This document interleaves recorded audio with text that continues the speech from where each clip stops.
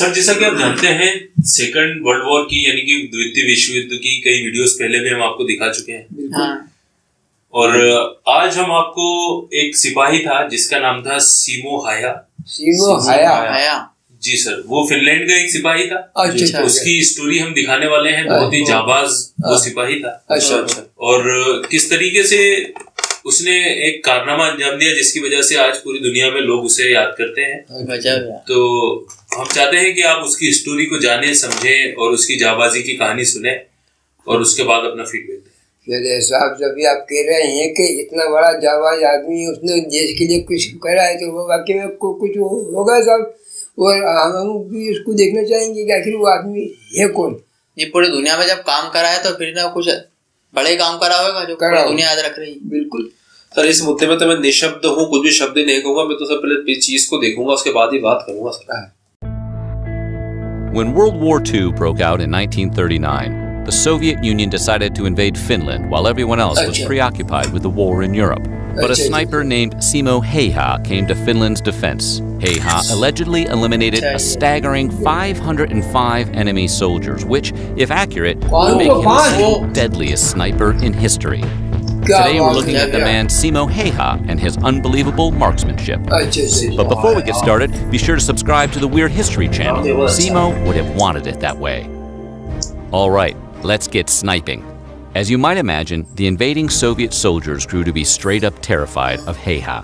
Having to patrol the blanched Finnish wilderness with the knowledge that Häyhä could be out there waiting to ping them with a spectacular long-distance shot earned him the nickname Deadliest, which is Russian for White Death. However, Häyhä's fellow Finnish soldiers had a completely different name for him. They called him Taika Ampuja, Magic Shooter. While that nickname may have been as accurate as Häyhä himself, we have to admit it is somewhat less intimidating than White Death. Simo's exact sniper count varies depending on the source. Some suggest he downed as many as 542 Soviet soldiers with his rifle, but no one claims he eliminated any less than 505. This makes him the most effective sniper in any war, with Soviet sniper Ivan Sidorenko sitting at a close second with 500 kills. However, Häyhä's count may even be higher. Rather than stay at a comfortable distance behind his sniper rifle in the war, Häyhä may have also cut down several hundred enemy combatants with a submachine gun. If true, that would put his count at approximately 800. Simo, that is a frightening number. Impressive, sure, but holy cow, you're really good at your job. The Winter War lasted for a single winter, as the name suggests, which means Häyhä was putting in serious work. In order to achieve his staggering record, Häyhä was eliminating an average of 5 to 6 enemy soldiers every day. Of course, some days were better than others. Häyhä racked up a terrifying 40 confirmed kills in a single day, scoring 25 and 20 on 2 other record days. The cloud of perpetual death in which he lived saw him promoted from corporal to second lieutenant, the biggest rank jump in the history of Finland's military. Häyhä did not use a scope to forge his legendary sniper count. He preferred to use the plain old iron sight on his rifle. Yeah, no scope. He's just an all-around old-fashioned badass. Not being hard to do, it was a strategic reason beyond just showing off.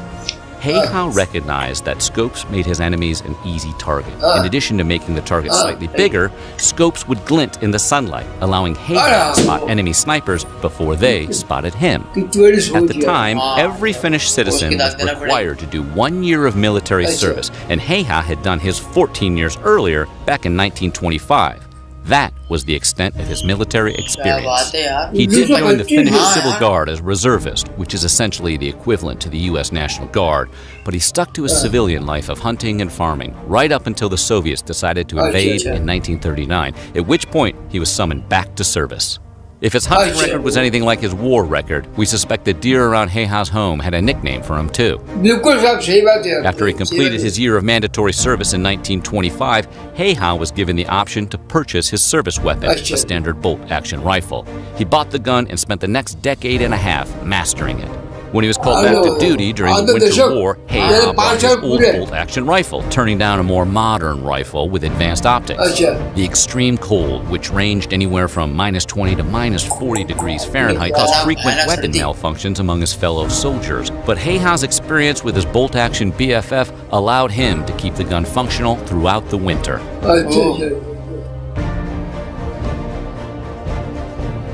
While only having minimal military experience, Häyhä wasn't possessed by the lure of incredible aim. He developed his skill from being a competitive sharpshooter, having grown up a few miles away from the Civil Guard shooting range, which held annual contests. Häyhä regularly participated in these competitions, packing his house full of trophies. Among his accomplishments was the ability to hit a target with his rifle 16 times in a minute at a range of 500 feet. The talent best described as supernatural.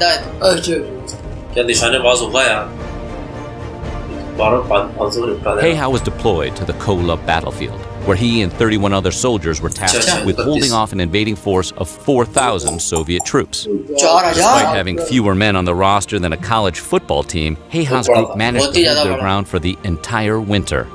That's some good goal line defense right there. He and his fellow Finns had a few other advantages beyond his Angel of Death status as a sniper. For instance, the Soviet troops all wore bright green uniforms, which made them stand out like decorated Christmas trees against the snowy white landscape. But also what helped the Soviets was they lacked officers with any leadership skills, mainly because Stalin had them all executed when he purged the USSR of any potential political opponents. And even though the Soviet invasion of Finland was technically successful, they only managed to capture a relatively small amount of border territory, leaving the rest of the country intact. All told, the Soviets suffered nearly 400,000 casualties during the Winter War, compared to the 66,000 suffered by Finland. खाली 66,000 ही मरे। अबे मरे तो 66,000 भी बहुत बड़ा आंकड़ा होता है। बहुत बड़ा काम है। Most snipers shoot while lying flat on their stomachs because it gives enemies a smaller target to aim at. Häyhä fired from a sitting position because he felt the position was better for his aim. He didn't worry too much about making himself a bigger target, as he was just a biscuit over 5 feet tall who would conceal himself in snowbanks and put snow in his mouth to hide his breath. Additionally, Häyhä would pack snow in front of his rifle barrel or pour water on it to freeze it, so that smoke would not rise from it after he fired and give away his position. And in perhaps the biggest departure from sniper etiquette, rather than going for the head, Häyhä aimed for the center mass of his targets, which is effective in wartime, but won't do him any favors on the Black Ops 4 leaderboards. Häyhä's reputation as the John Wick of Finnish snipers eventually drew the ire of the Soviet commanders, who finally grew tired of his nonsense and began targeting him directly. Because getting anywhere near Häyhä was out of the question, they began hammering his general location with artillery strikes. When those didn't work, the Soviets sent teams of counter-snipers to take him out, but Häyhä, being the sniper's sniper, dispatched them with bone-chilling ease.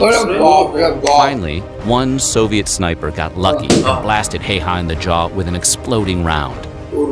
Despite being described by one friend as having half of his head missing, Häyhä refused to die, and after days of reconstructive surgery, he finally regained consciousness, the day after the Winter War had ended.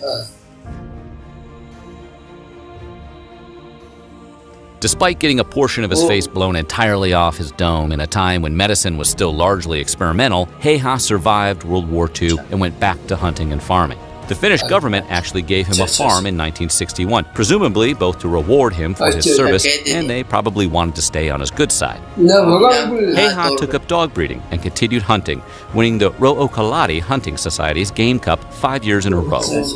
In 1970, he moved into a small apartment where he lived out the rest of his days before passing away at age 96 in 2002. That's right, the deadliest sniper in World War II lived long enough to have witnessed the rise of popularity. Simo Häyhä left his quiet farm life in the winter of 1939 to become the most effective sniper in history, racking up over 500 confirmed kills without even using a scope before returning home to live out the rest of the 20th century in peace. What do you think of the White Death? Let us know in the comments and check out some of these other videos of our weird history. मौत का डर तो था ही नहीं उसको। साहब वाकई में वीडियो देख के वाकई में बहुत अजीब अच्छा लगा।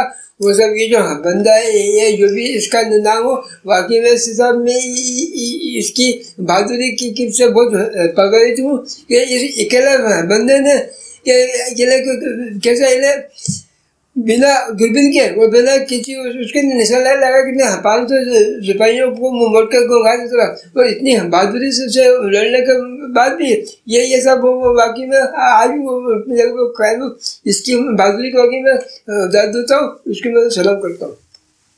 बहादुरी तो थी वाकई में बंदे ने, क्योंकि अकेला घबराया नहीं, वो नहीं घबराया, उसके साथ भी साथी थे, पर वो अकेले ने काम कर दिखाया वाकई में कि 500 को मौत के घाट उतार दिया। हमारे वहाँ 500 शादी में आए थे नहीं, कि भीड़ लगती ऐसी लगती कि भीड़ टूट गई, उन्होंने अकेले ने निपटा दिया, वो भी बिना दूरबीन के। सर 2 चीजें वहां पर सबसे ज्यादा खतरनाक लगी, एक तो सर्दी और दूसरी कि जब वो गोली चलाते तो धुआं निकलता है। वो 2 मुश्किलों से उसने वक्त गुजारा, वो 500 लोगों को मारा के मतलब मैं देख रहा था बहुत गौर से कि मुंह में बर्फ रखा उसने कि मेरा सांस की आवाज तक नहीं निकले। मतलब कितना बारीक मिशन होगा ये, मतलब आर्मी वालों के, सेना वालों के जो है कि मिशन बड़े सुने, लेकिन ये जो इतना बारीक मिशन कि जो उधर वाले उनके सबके हाथ में पिस्टल है, बंदूक है, एक गोली मार सकता है ये, लेकिन इस अकेले बंदे ने, और वो उधर वाले परेशान हो गए यार ये है किधर, ये दूर से निशाना तो मार दिया लेकिन उनका भी अंदाजे होते हैं कि मार किस तरफ से रिया, वो पकड़ ही नहीं पाया। मतलब सर उसकी मौत अगर वहां होती तो सर वही आ जाती, उसकी मौत नहीं थी वहां पर, उसने मारा। वो 96 साल की उम्र में जो है कि सर मतलब अपना उसने जो है कि आखिरी सांस ली सर वो 4000 और ये 31 मुकाबला ही नहीं हो पा रही है। मतलब ये 1% तो 99%, बहुत बड़ी बात है। फिर भी हिम्मत दिखाई, वो हिम्मत दिखाई, उसके बाद भी डटा रहा हो। और एक ने उस जबाड़ा जो देखा आखिरी जबाड़े पर गोली लग गई थी एंड में, तिरछा हो गया बेचारा वो, उसी के साथ सर सेना वालों के लिए बहुत दिल से सम्मान है यार। मतलब ये बात तो है, ये लोग जो है कि उनके लिए ना शौक रखते हैं ना मौज रखते हैं, इनको सिर्फ देश की रहता मसला, ना जिंदगी और मौत, सबसे कीमती चीज है जिंदगी, वो दाव पे लगाते हैं। तो सर इनसे बड़ा सम्मान तो मैं समझता हूँ कि देश में किसी लोगों का होना भी नहीं चाहिए। देश पे जान निछावर करने पे तुले रहते हैं। बच्चों का खेलनी है कि जिंदगी अपने दाव पे लगा दें, या तो हर इंसान को जिंदगी प्यारी होती है। तो सेना वालों को सलाम यार। भी गए कहते भी गए आजादी के परवाने, जीना तो उसी का जीना है जो मरना वतन पे जाने। ए वतन हमको तेरी कसम, तेरी राहों में जाता जाएंगे। क्या चीज है तेरे कदमों पे हम बैठ अपनी सरों की चढ़ा जाएंगे। ए वतन हमको तेरी कसम, तेरी राहों में जाता जाएंगे।